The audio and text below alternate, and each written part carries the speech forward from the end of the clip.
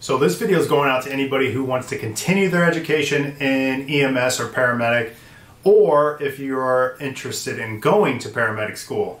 Now, I recently got my hands on this. There's two of them. Okay, this is the Nancy Caroline 9th edition. It came out at the end of last year. A lot of schools still are not using it, but most schools are going to be switching over to it. Now, the first thing I do want to say about these textbooks is I don't work for JB Learning, but I love the Nancy Caroline book. I like it. Okay, to me, it's easy to read most of it. Some of it's challenging, and we can talk about that. But most of it is pretty straightforward. There's a lot of really good information in here, and for the most part, I do feel like this textbook does follow national standards. And that's something I also want to talk about. If you like this content and you want to support me and my channel, please subscribe, comment, let me know if there's anything I can help with or anything you want me to go over. Also, hit the like button, okay? So the algorithm can help share this. This does help my channel, so I'd appreciate that. Now, talking about the National Registry. First thing I want to say is the National does not follow any of these, okay? The National Registry doesn't pick up a new edition of a textbook and say, hey, you know, let's go ahead and change our text questions or anything. The standard does get updated, and standards do change throughout the nation, and these textbooks try to keep up with the standard. Okay, so the last textbook before the 9th edition was obviously the 8th edition, and that came out in 2018. So it did take, you know, about 4 years for a new textbook to come out to update the standards.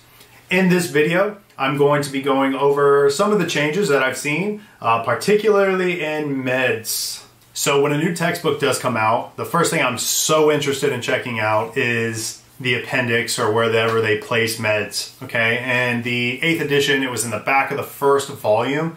There was something called the appendix, and that's where they had emergency medications. Now they actually have a chapter designated to these medications, okay? And there were some updates. Some things got removed, some things got changed. I'm not gonna go over every single change, but I'm gonna go over the ones that I personally think are important, that we need to know. Let's talk a little bit about it.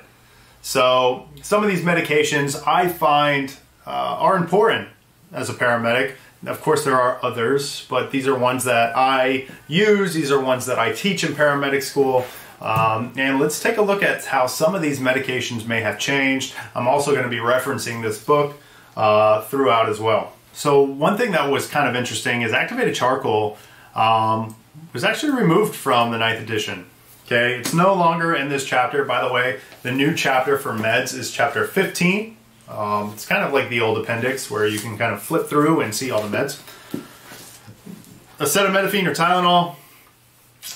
It shows adult max 1 gram, still 15 milligrams per kilogram. Nothing really changed there. Adenosine. Adenosine was always 6 and 12, right? That was the new American Heart Standard, but they did add, you can repeat the additional 12. So before, you know, that whole changed when they went to just 112, that was the standard. And everyone kind of dropped the second 12. Well, the newest edition did bring it back.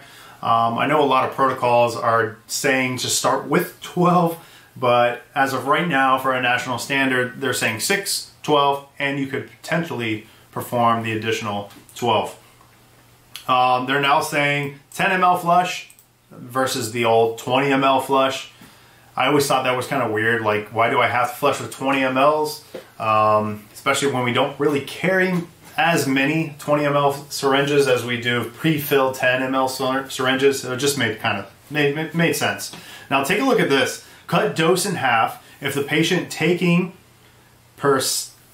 Perstantine, I've never heard of this medication, or Tegretol, if they have a transplanted heart, or if it's given through a central line. So I think that's pretty interesting information. They did not have that in the previous edition, so actually cutting the dose of adenosine in half, so doing 3 and 6, if your patient meets this criteria. Pediatrics still 0.1, 0.2. Nothing changed there. Albuterol, there's a little bit of a discussion in this textbook of going straight to 5 milligrams, which is an interesting talk since we've always done 2.5 and 3 mLs. This is the first time I've ever seen the discussion of starting with 5. So basically how the text reads, I'm going to read it right out of the textbook. Respiratory distress, 2.5 to 5 milligrams via nebulizer, or 1 to 2 inhalations of a meter dose inhaler. If the patient has respiratory distress with signs of bronchospasm, give 5 milligrams via nebulizer or 6 puffs of their meter dose inhaler, and repeat this dose with unlimited frequency for ongoing distress. Then it goes into hyperkalemia and all that good stuff. It used to say we would cut the dose in half to 1.25, but now it's saying if using a nebulizer and the patient weighs less than 20 kilograms, give 2.5 milligram dose every 20 minutes. Interesting. It's a change, right? So something that we got to update how we're treating and what we're talking about in school. Amiodarone, still 300, then 150, nothing changed there. 150 over 10, using a 10-drop set, nothing changed. Aspirin, no different. Atropine, I was actually interested to see this one because atropine was actually updated in American Heart to 1 milligram, and they kept the 0.5 to 1 every 3 to 5 minutes up to 3. All right, so they actually kept atropine the same. Organophosphate poisoning 2 to 4, and may need higher doses. Pretty standard. Calcium stayed the same, 500 to 1 gram. Peds 20 milligrams per kilogram. No difference there. Calcium gluconate. I feel like this drug did go up in dosage. Remember, we're giving calcium gluconate for some of our hazmat patient that ingests certain toxins. In the toxicology chapter, calcium gluconate gets brought up a couple times. 1.5 to 3 grams over 5 minutes. 60 milligrams per kilogram over 10 minutes for pediatrics. And obviously we can make it into a gel as well. Plavix, 300 milligrams, and that is by mouth. I actually did like how they laid out dextrose. They made it a lot easier to understand. A lot of students do have questions regarding, hey man, how do I mix D10, D25? Look what they did. They basically said it comes packaged 25 grams of D50 and 50 mLs. That's just how the drug comes packaged. If we take that D50 and we add an additional 50 mLs, so make it a total of 100 mLs, we'll turn it into D25. Makes total sense. Okay. I know a lot of people talk about dumping half and then drawing up saline. In the textbook, they're just saying add fluid to it to dilute it. Once we do, this is going to be the drug dosage here on the side, 2 to 4 mLs per kilogram. And then for D10, they're taking that 25 grams of D50 and adding an additional 200 mLs to it to make D10. And then this is going to be the dose, 5 to 10 mLs per kilogram. Pretty awesome. I like it. I like it. If you just have D25 prepackaged, it also had a dose for that, 1 gram per kilogram. Same as the old textbook. Nothing changed there. Diltiazem. This is an interesting change in the newest edition of the textbook. It always was 0.25 milligrams per kilogram over 2 minutes, followed by a 0.35 milligram per kilogram. It now says if the patient is greater than 65 years old, the max dose that you can give of cardizem to that patient is 10 milligrams. Holy cow, man, that's a huge change. That's a big update, and I'm very curious to see if protocols are going to be following that. You know, I have seen patients over the age of 65 receive as almost 30 milligrams depending on their weight. So I'm very interested to see. Remember, push this drug slow, right? Second dose is it can double. Diphenhydramine or Benadryl, nothing changed here.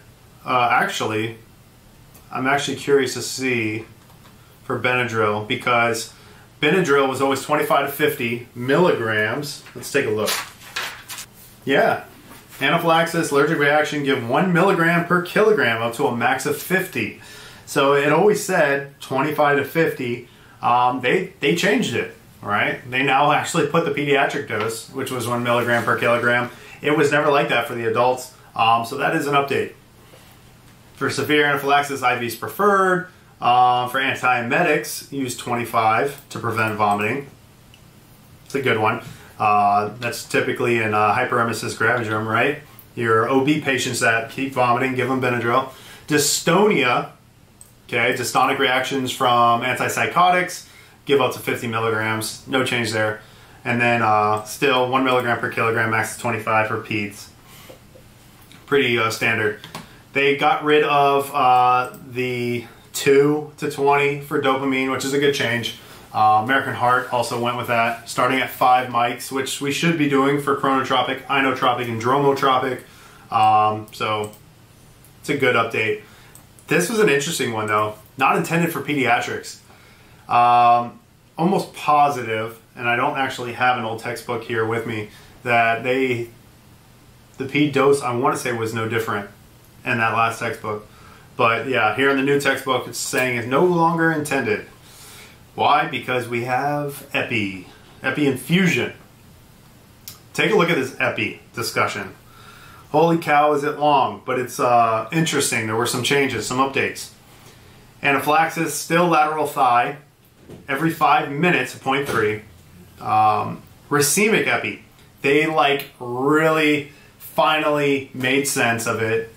They used to say you had to make a different concentration for it and before you nebulize it. Now it's just straight up 5 mLs of epi 101,000,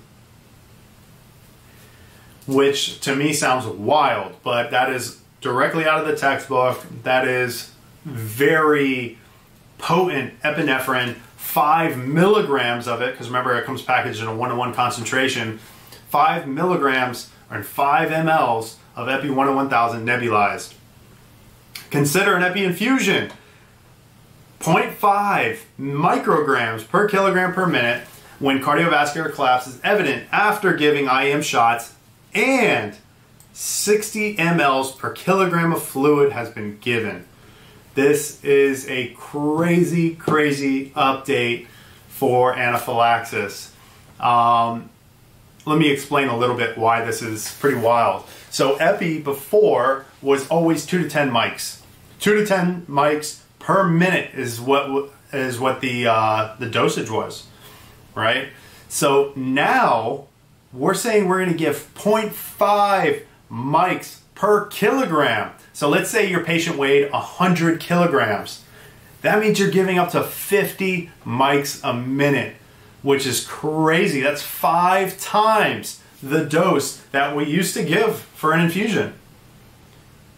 And it's saying that we have to give up to 60 mLs per kilogram of fluid, which is crazy, man. They've upped a lot of this stuff. Obviously, I would say just be very careful with your patient's lung sounds.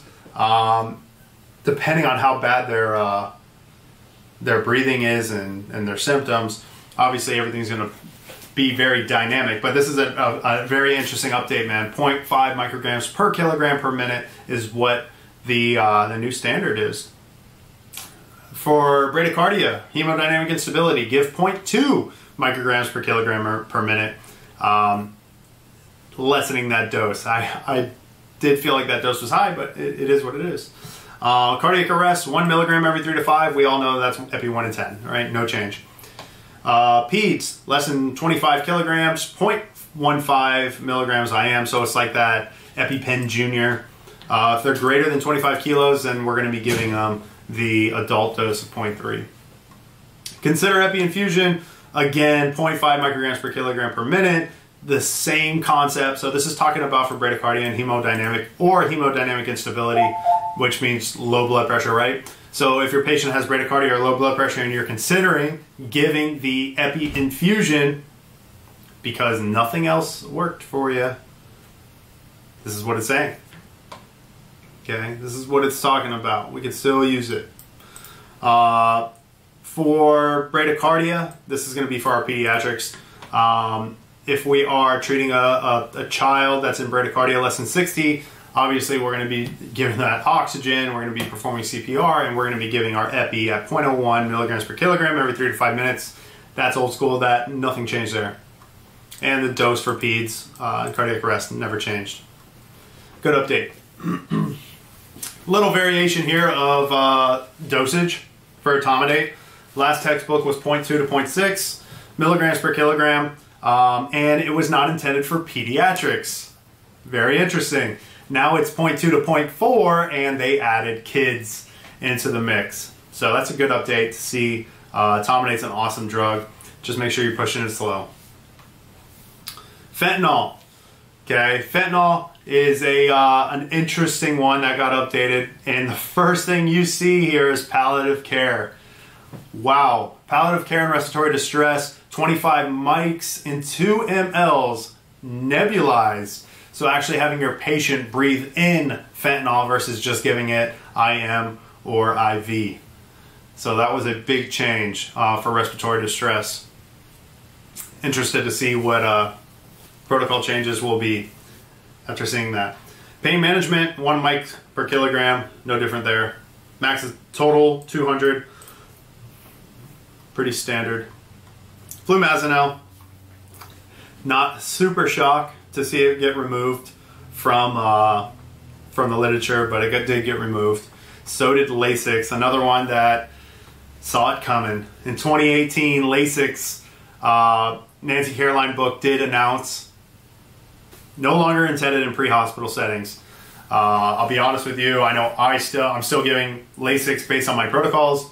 You might still be giving Lasix based on your protocols. It's different. It all depends on your medical direction. But yes, these textbooks no longer discuss the doses and when to use it or anything like that. They're trying to kind of pull it away from pre-hospital care.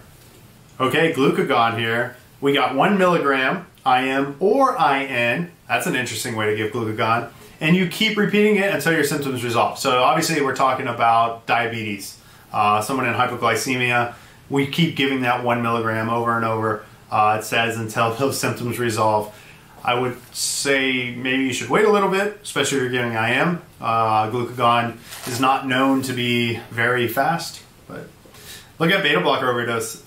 Starting at 5 milligrams, and then wait 5 minutes, then give another 5 milligrams. I think that is better than just doing the wait one, you know. Just start off with 5. The problem is, I don't know if you know this, but glucagon's like super expensive. To buy a little red thing of glucagon, that's like $500. So this is a very expensive call. Most EMS agencies don't even carry this much glucagon, so good luck giving it. Pediatrics, it says greater than 20 kilograms, give the 1 milligram. If they're less than 20, then we half it, 0.5. Oral glucose, 25 grams. Peds, 1 gram per kilogram. I always just say, just give the whole tube. Haldol, chemical restraint, 5 milligrams IV or 10 milligrams IM. Okay, that's interesting. I know a lot of talk about Haldol is always IM, you know, using this for like a combative patient as an antipsychotic. It says peds 6 to 12, so we cannot give it under the age of 6, and it's 1 to 3 milligrams IM. Hydrocortisone. Hydrocortisone is a medication that we give for Addison's disease. Okay, it gets discussed in the endocrine chapter. 2 milligrams per kilogram, max of 100 milligrams, and IM is preferred. I think that was an update. I don't remember seeing IM being preferred for hydrocortisone. So, good to note. Cyanokit. 5 grams in 200 mLs. We give 5 grams over 15 minutes, and 15 mLs per minute. Pediatrics, 70 milligrams per kilogram. That didn't change. Atrovent, up to 3 doses, stayed the same with the 0.5 milligrams or 500 micrograms. Ketamine, sedation, okay? Little different between sedation and chemical restraint, and I like the IN for pain management, but let's talk about it. Sedation, talking about maybe intubating the patient, 1 to 2 milligrams per kilogram over a couple minutes. If the patient's in pain and you're just treating the pain, we can give it intranasally at 0.5 milligrams per kilogram. And chemical restraint, 2 to 4 milligrams per kilogram, and that's IM only for chemical restraint. So remember what I was talking about, chemical restraint for somebody who's combative. This is typically that dose you would be utilizing. It will definitely snow your patient. Peds, 1 milligram per kilogram. If you're going IV, if you're going IM, you can up the dose to 3. Toradol, for pain management. So this is an interesting change here. Toradol, they were at 60 and 30, 60 IM, 30 IV. They've now cut that in half. Toradol can be dangerous, okay? Toradol can be dangerous, especially on your kidneys. So they have to dose. Pediatrics, ages 2 to 16, they get half a milligram per kilogram IV with a max of 15. And for febrile seizures, first time ever in a textbook that I've used for Paramedic have I ever seen this. If the child is unable to swallow Tylenol, we can now use Toradol. 1 milligram per kilogram IV. Interesting change. Labetalol was removed. Interesting. So labetalol is not found inside the chapter 15, but it's funny because I did go through the OB chapter and reading through, because I was like, man, what are they saying now for eclampsia, preeclampsia? Labetalol still gets discussed in that chapter, but they don't really talk about pushing it at all, which is an interesting change. It's just discussed as MAG. So that was an update in this textbook. Lidocaine, I know if you've been following American Heart, they've been kind of pushing, bringing it back. Adult, 1 milligram per kilogram. The second dose is going to be half that. We can use that as an antidysrhythmic instead of our amiodarone. Not saying you have to. If you're doing local anesthesia, 0.5 milligrams per kilogram. I don't know how many EMS providers are actually doing local anesthesia. Maybe sometime in the future, but right now, not so much. Mag sulfate. Here we go.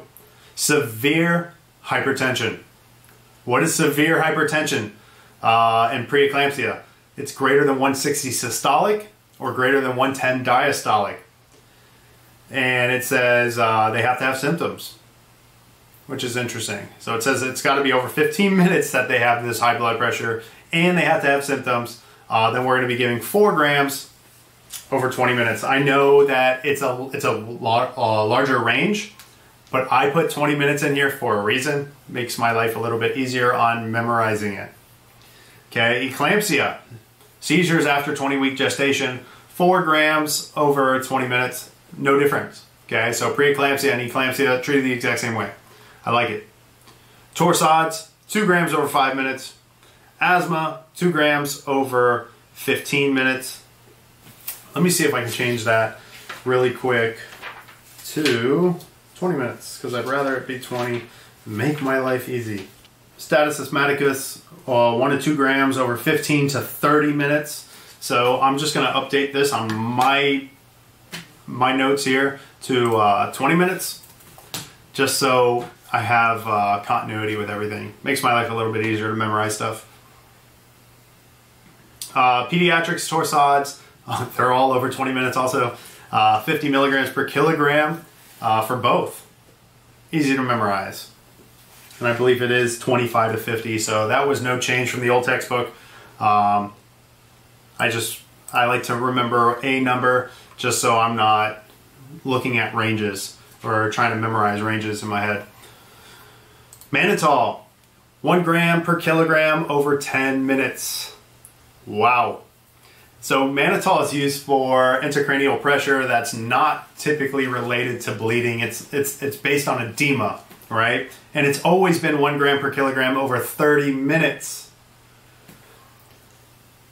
So they cut the time down pretty significantly. Mannitol is not really a pre-hospital medication because we don't do CTs in the back of the truck. So still in the textbook, still a discussion, still something we need to know, especially if we're learning standards. I'm not saying that you guys aren't going to be working in the back of a truck. You might be working at a hospital or wherever, maybe critical care, so you might be given this mannitol. Just remember, you need a CT first. Methylprednisone or solumedrol, 2 milligrams per kilogram, still max of 125.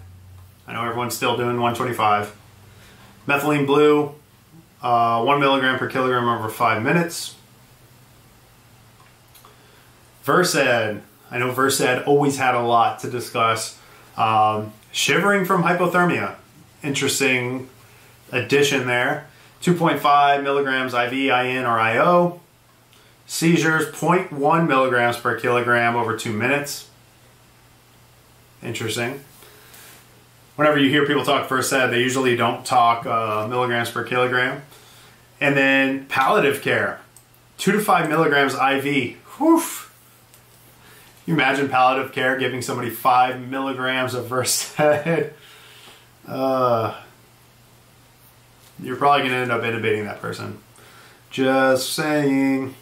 But that is straight out of the textbook, man. 5 milligrams IV, IM. That's hilarious, man. It says chemical restraint, 5 milligrams. Makes total sense. Yeah, you're about to drop somebody.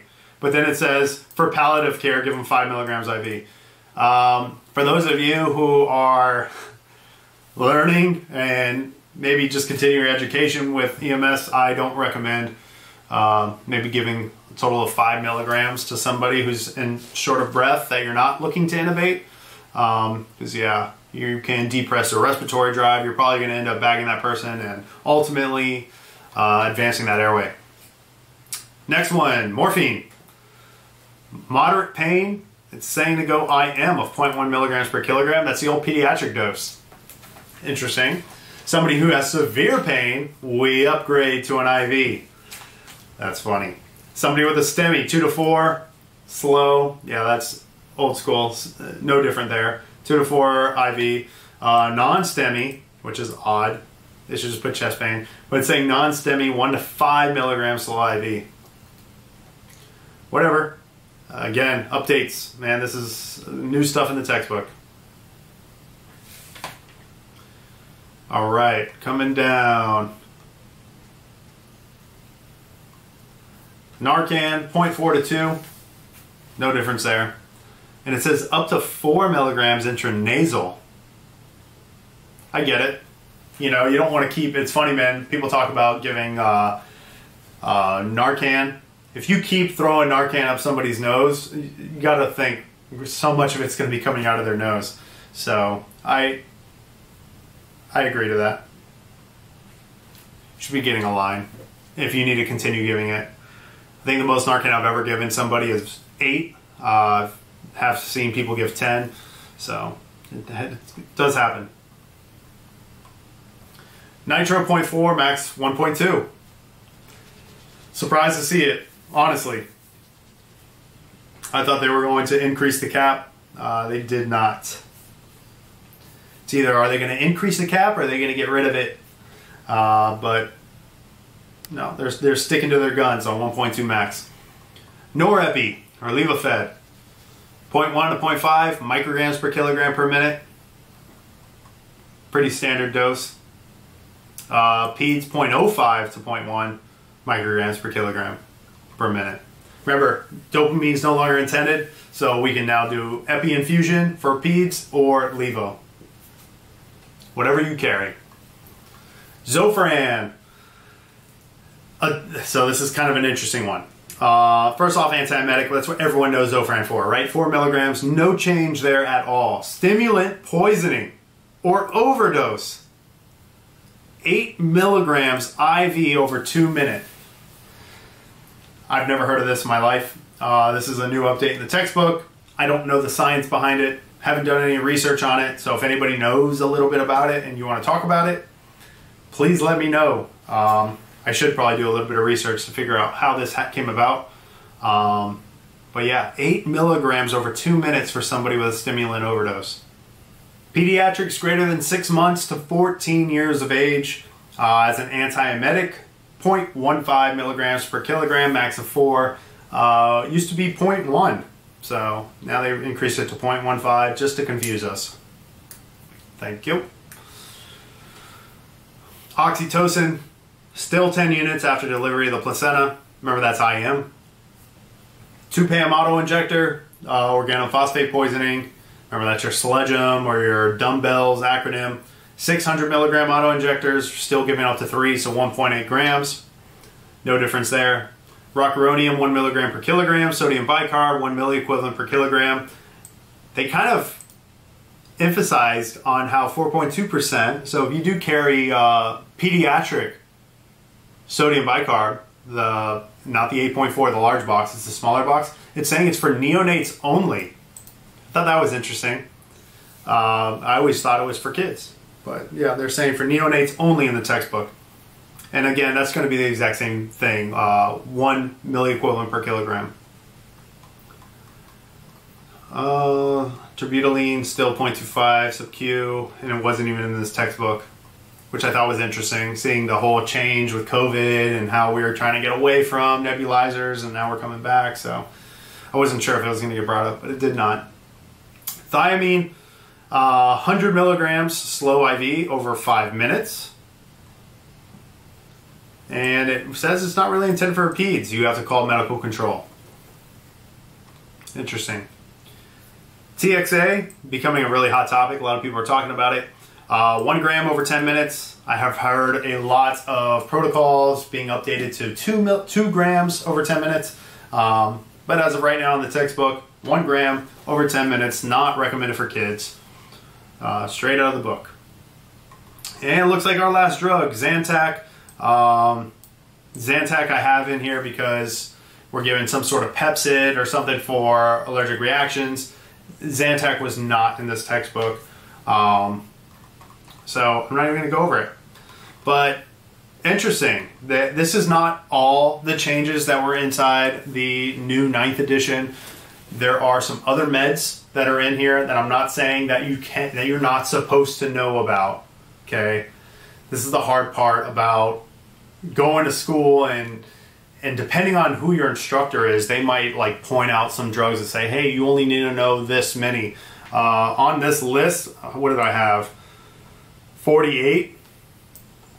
You can go, there's probably 100 in here, right? A lot of these medications we don't use pre-hospital. A lot of these medications you're not going to really see. But I'm not saying that you won't be, or you won't see them on an exam. Okay, most of these, just about all these medications that I just discussed today, you will be using in scenarios. You're going to be using them in the pre-hospital setting. Okay, for the most part. I did mention how mannitol, we don't get to really see much play with it. Maybe a couple other meds you don't really see much of. But this list is what I think is probably the most important meds to kind of go through in the new textbook. If there's any of these meds that you want me to go over maybe a little bit more in detail or talk about something else with this textbook, I'm kind of coming up with a couple ideas. One of them being I would like to go through the textbook with you guys and post it here on YouTube and just basically say what is in each chapter, things that I find that are important to know, things that I have seen on tests or heard people talk about, and maybe some ideas. If that's something that you'd be interested in hearing or seeing, let me know. Again, like, subscribe, comment, ask questions. I'm here for you. Best of luck, and I'll see you in the next one.